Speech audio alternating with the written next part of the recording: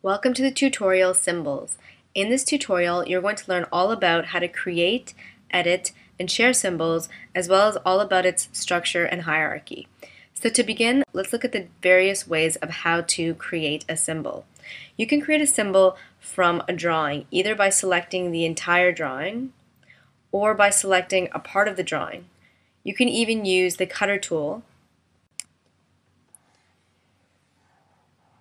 to make a random selection and also use that as your selection for the symbol.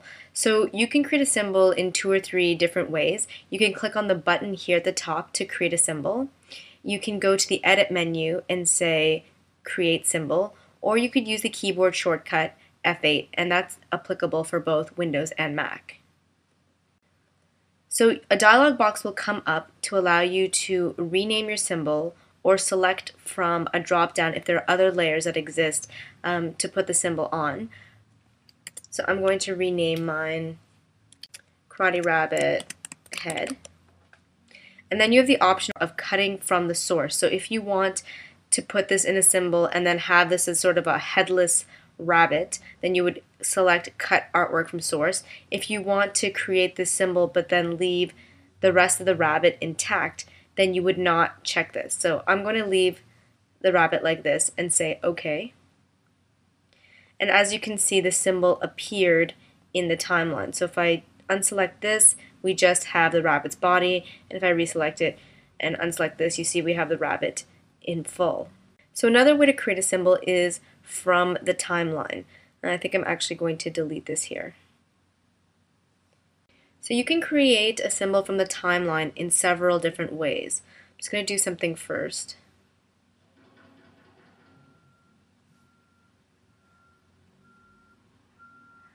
There you go. So you can either choose the layer from the left side of the timeline and then use any of the 3 options I showed you, so the button, edit, create symbol, or F8. Or you can choose the cells. So you can shift select all of the cells from, or part of the cells actually, from the right side of the timeline and use the button or the menu options or the keyboard shortcut F8. Or you can use either the cells or the layer from the left side of the timeline and drag them directly into the symbol library. So you can see that it's been created here. Another way that you can create a symbol is from the network view. So let's go there. So in this case, we only have one module because we only have one layer, and that is the rabbit color layer. So we can do exactly what we did before. We can use the create symbol button, we can use the edit menu, create symbol, or use F8. But another thing that we can do after selecting the module in the network view is to use the keyboard shortcut copy. So that's Command C for Mac or Control C for Windows, and then click somewhere in the symbol library and then use Command or Control V to paste it. So in this case, it gave it a bracket 2 because I've done it twice.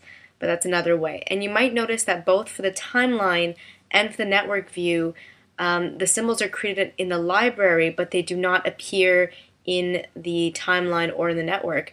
It's harder to tell in the network, but in the timeline, you know that if you drop a symbol into the camera view, you can see a visual difference because it has this film strip representing its different cells, whereas in a regular template or regular drawing, they look something like this, just gray and flat. And also, if you noticed, when you select something from your template library, whether it's a symbol or a template, if you drop it in the camera view, it's going to drop exactly where your mouse drops it. Whereas if you would like it in the position that it was originally created, you really do have to drop it in the left side of the camera view. And then you see you can't tell the difference because they're both in their original positions. Like that. So that's just a good thing to keep in mind, that if you create a symbol from the camera view, that it'll appear right away in the timeline, but when you create it in the network view or the timeline, you have to actually drag it from the library to either of those 2 places, and that if you drag it into the network view or to the left side of the timeline view, the symbol will be in their original positions. So the next thing I want to show you how to create is an empty symbol, and you can do this in 2 ways. You can either click somewhere on the right side of the symbol library in the library view and select New Symbol.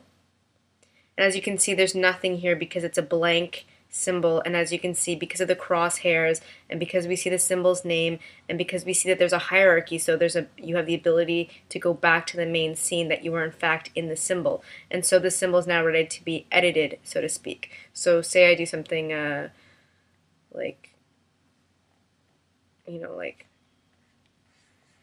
this. So that's my new symbol, and I can go back and I can always drag it in if I need to, like that.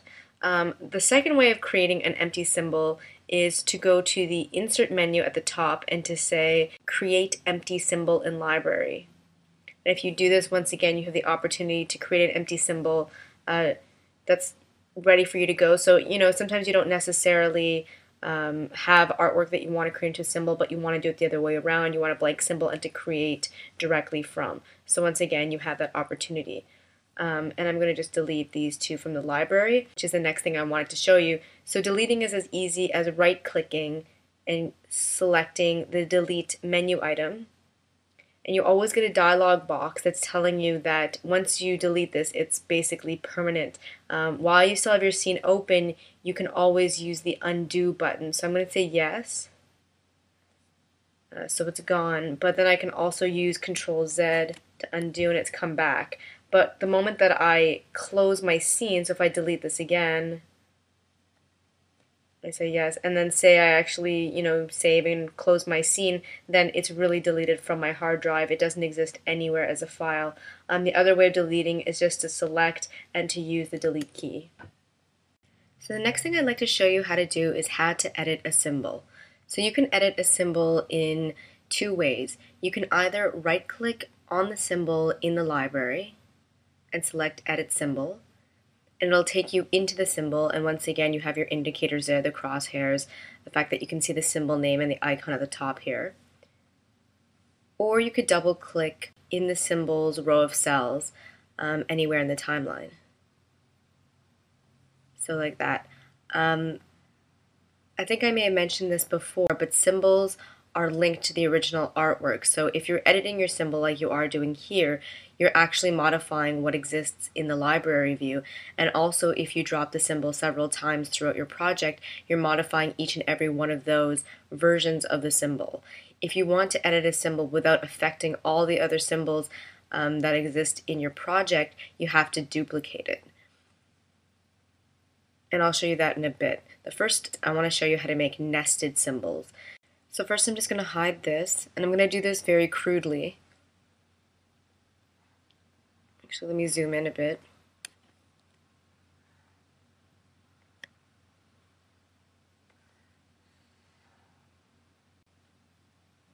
Then I'm going to use the keyboard shortcut F8. So the name of the new symbol is going to be Karate Rabbit 01 leg, and I am going to cut the artwork from source, and I'll say OK. So the leg is right there, and we're going to enter the symbol. So let's edit symbol. And then from this leg, what I could do, normally you'd clean this up and whatever, I can then cut from the knee and do the same thing. And this time I'm going to call this the tibia again. I'm going to cut it from the source again and say OK. And then from the tibia, we're going to cut off the foot.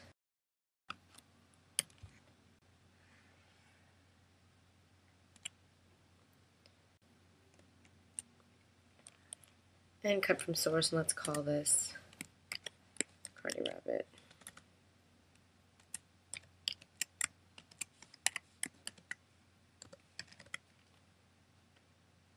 So then if we go back to the top, and let's enter the leg symbol again. So let's edit symbol. So from here, I should have, the tibia, and from the tibia, I should have the foot. So I don't know if you see how that goes, and then from the foot, it's by itself.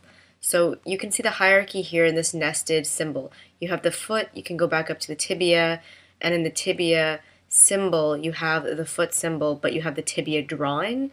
And then if you go into the leg, you have the tibia symbol, but the leg drawing. And in that tibia symbol, you have the foot symbol. And then you can go back to the top. So you have that whole series of nested symbols. And that's one method of animating, but we don't really recommend it. I'm going to refer you to Pack 9 if you want to see our recommended method. However, a good use for nested symbols is a skateboard from the Animate sample material, because the four wheels are just the same animated symbol repeated and grouped. So this leads me into my next topic of duplicating a symbol. I'm just going to extend this exposure. So if you remember what I was saying before, if you want to edit a symbol but not have every other symbol linked to the same drawing be modified as well, you have to duplicate that symbol. And the way that you do this is you choose one of the cells of the symbol that you would like to duplicate in the timeline, and then you go to the top menu and select Edit, Duplicate Selected Symbol. So here in the library you'll see that for some reason they renamed it Karate Rabbit 01 Tibia, but it's actually Karate Rabbit 01 Leg. You can see because they look identical, and this one has a number 2 beside it. It didn't give me the chance to rename it, so I'm just going to rename it quickly.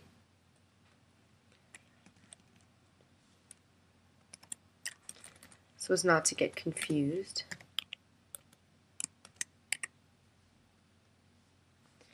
So these two are identical, and what you can do now is modify this symbol without changing this symbol and everything that's linked to it. The only thing that you have to know though is even though this has been duplicated, all its subsequent inner layers have not.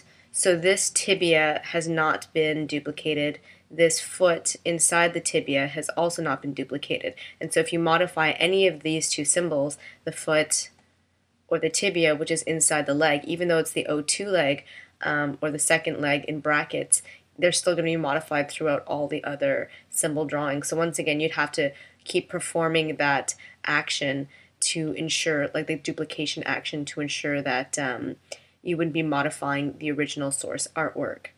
And once again, you can see just like when two drawings are separated in the timeline, you can see that there's actually a cut here in the cell symbols that you know that this is a different symbol even though it's in the same row in the timeline. So the last thing I wanted to talk about was sharing symbols. So like I mentioned in one of the previous tutorials, your symbol library is unique to your scene. So if you open up another scene, even though it's still on your computer, none of the files from the symbol library would appear in that new scene. However, all your templates would appear because they're saved somewhere on your hard drive and they aren't local to your scene. So I think maybe you see where I'm going with this. What we're going to do is we're going to drag and drop a symbol into our scene.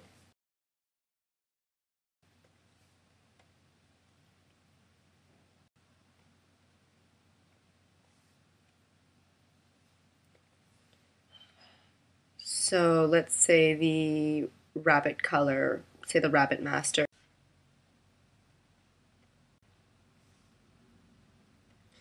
Something like this. So right now this is a symbol, and we want to make this into a template so that we can share it with other animators or whoever. What we can do then is take it from our symbol library, drag and drop it into the left side of the timeline,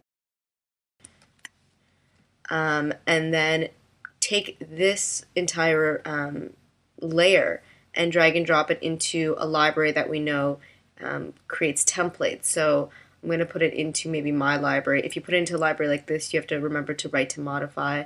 Maybe I'll put it in my characters folder.